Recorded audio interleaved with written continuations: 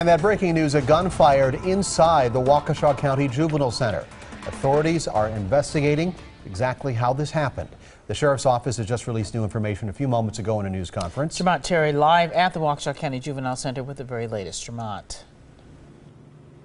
Carol, I can tell you that the 34-year-old man from Hartland is recovering at Frederick Hospital after getting shot in his leg. Exactly how it happened, according to the sheriff here in Waukesha, that individual, the 34-year-old, got into some type of struggle with a deputy, and in the process, the officer's gun was discharged. At 2 shots went off. The sheriff cannot say at this point if the officer fired his gun, but they do know that this took place in a conference room in the juvenile center.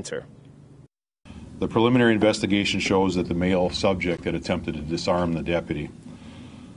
It was during that struggle that a deputy's gun was discharged and the male subject was shot in the leg. Deputies at the juvenile center immediately responded and provided medical assistance to the suspect, who was subsequently transported to Frederick Hospital.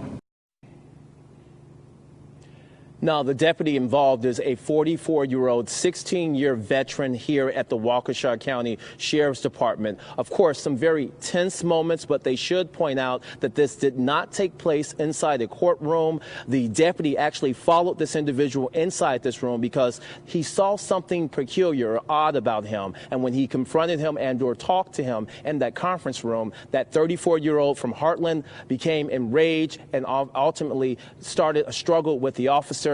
2 shots were discharged from the officer's weapon, and that individual was at least shot in the leg once. He's recovering at the hospital. The Waukesha City Police is currently reviewing this case, which is standard procedure anytime there's an officer-involved shooting. For now, reporting live with breaking news in Waukesha, Jamont Terry, today's TMJ4. Okay, Jamont, thank you for that update. Now